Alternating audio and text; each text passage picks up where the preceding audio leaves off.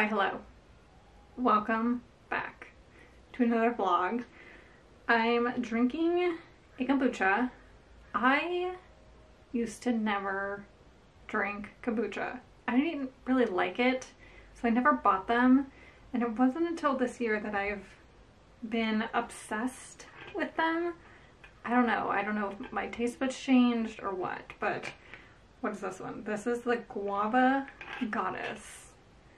And I'm into it.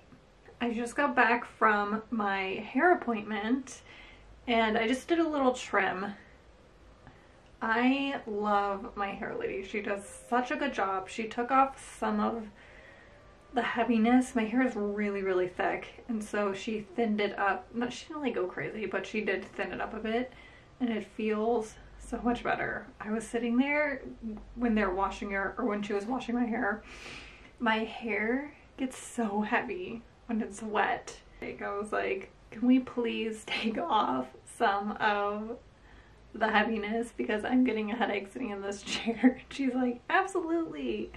My hair is really thick. I'm very fortunate and lucky to have extremely thick hair, and I love it. But sometimes, especially when my hair gets long, I have to like thin it out a bit because it's a lot, especially when it's like in a bun just on top of my head. Anybody with thick hair, you know the struggle. So I ended up taking today off because I had my hair appointment, and she usually does it in the morning, so I usually just take the rest of the day off because why not? So I took today off. I really want to add a few new card designs to my website or my Etsy shop. I think there's like 2 designs that I brought to the craft fair that's not in my shop yet, which I cannot remember what. Oh, it's the black and white mushroom, and I made a lily card because so many people are asking me if I had a lily card at the last craft fair, or not the last one, but the one previous to that. In order for me to put that on my website, I need to take product photos, which I don't believe I have. And I don't think I ever took them of those cards. And today the sun is out. I thought it would be the perfect time to do that. So I'm going to do that now. And then I really want to do, I have like 3 of these glass frames that I still want to paint on.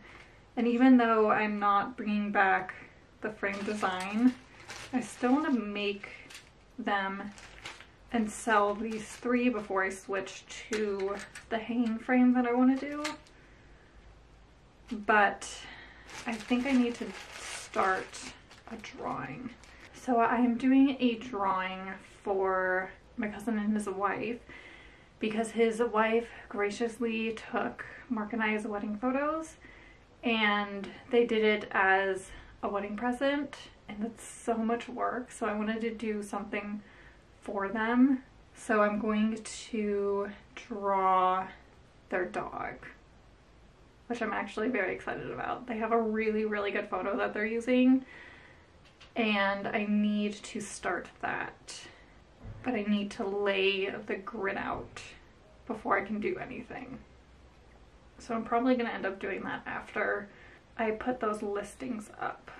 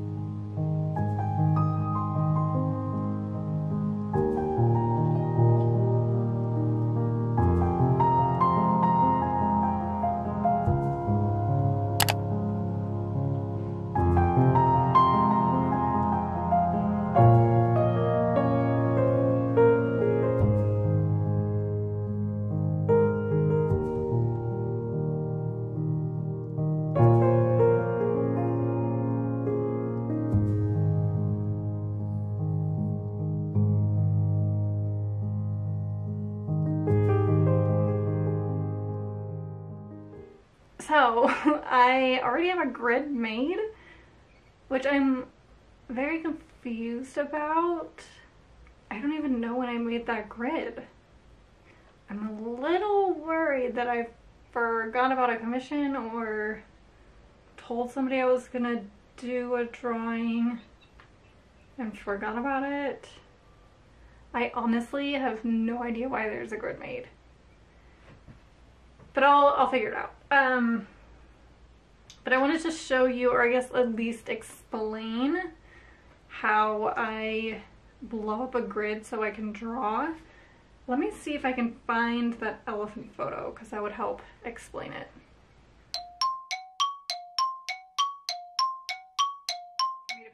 I found why I made a grid. I am drawing a picture of my friend's cat. That's my neighbor's truck. But I'm drawing a picture of my friend's cat. Her cat passed away like last year. I told her that I would draw her a picture of her cat, and I just haven't gotten to it yet. But I'm gonna do it, I swear. So this is a picture that I've been working on for like 3 years. It's an elephant, and I'm gonna try to zoom in. So basically, this is a 8.5 by 11 photo, and I made a 1-inch grid on the entire photo. So when I go to draw it, it basically blows it up. Okay, there's a little bit that you can see. I'm almost done with it. How exciting is that? So when I'm doing a grid, when I'm blowing it up, I usually will blow it up to be a 2-inch grid, because that generally fits on this size paper, which is, I don't even know how large this is.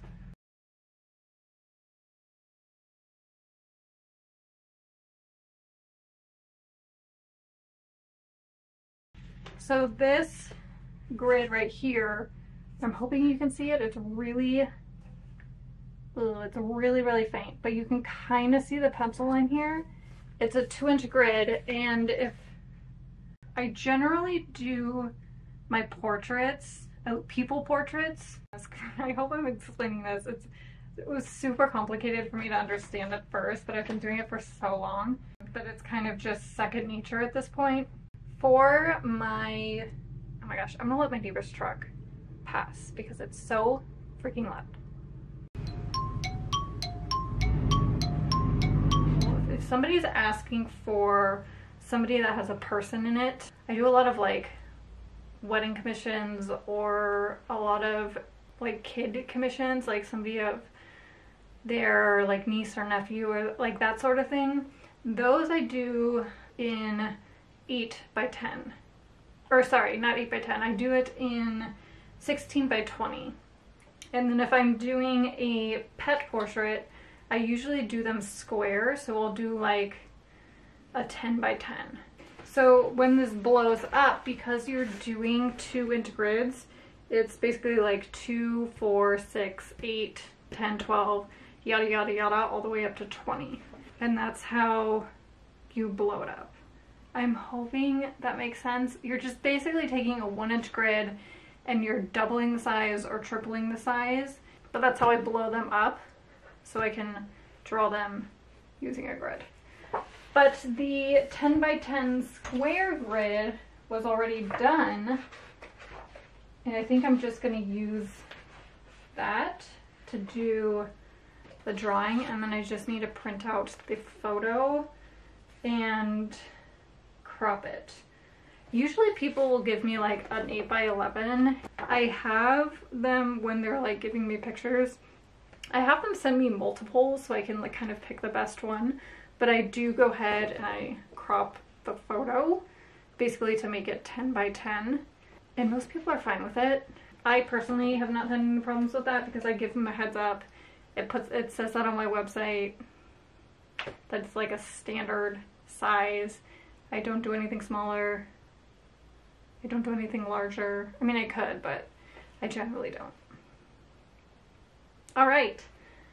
Well, I think what I'm gonna do is, I have a friend who's having a baby shower, in like 2 weeks, 2 or 3 weeks, and I am going to do a like woodland animal watercolor for her. So I went ahead and I sketched some creatures that I need to watercolor. I only have 2 right now. I'm probably gonna end up doing 4. But there's a little hedgehog, and then there's an owl. And I think I'm gonna paint them separately and then scan them and put them in Photoshop. Hopefully that works because I want to blow it up. But first I need to see if I can paint this hedgehog. I think I'm gonna try to do that first, and hopefully it comes out looking like a hedgehog. It's not gonna be realistic. I mean, it's gonna be like kind of realistic, but I think it's gonna be more like cartoony, whimsical, nursery like. So I'm gonna go ahead and attempt to do this.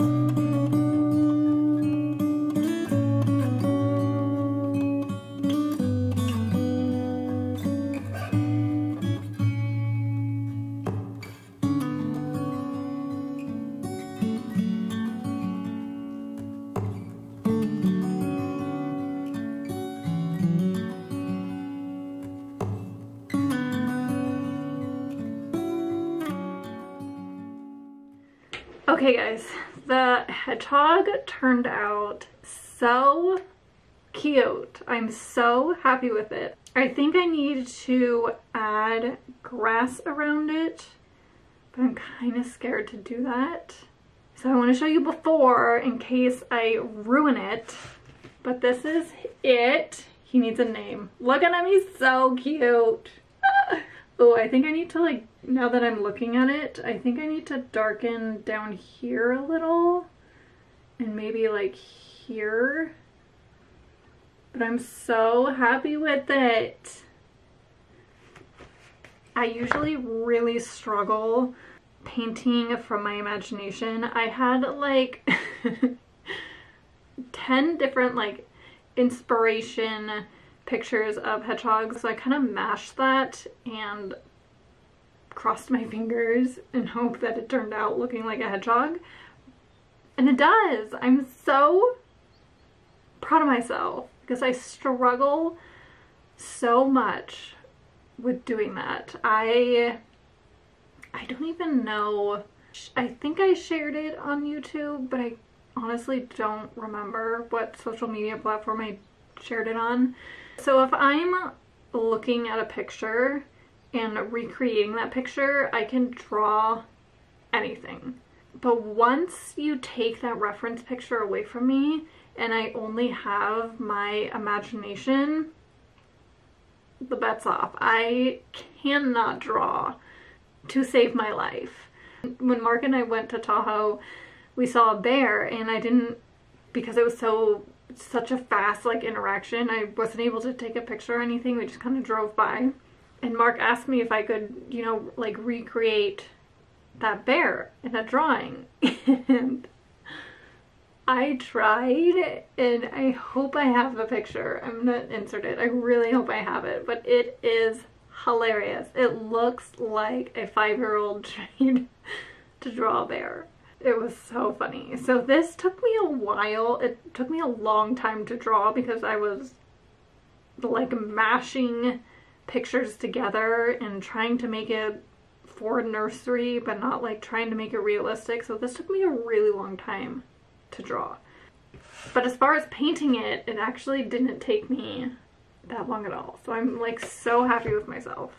I don't know if I could get any more realistic without having like an actual picture in front of me that I can recreate. I don't know if I can do that. I mean, maybe I could, but I think I would really struggle just with the light and shadows and everything from my like memory bank of what a hedgehog looks like. Because this is for a nursery, it doesn't need to be super realistic. So that I'm grateful for. Because I don't know if I could do it otherwise. Okay, I am going to end the video here. I think I'm going to actually fill out some craft fair applications. Some of the ones for winter are starting to open up, so I'm trying to get ahead of it and apply for those. Well, I hope you guys have a wonderful rest of the day. Thank you so much for watching, and I'll see you guys next time. Bye!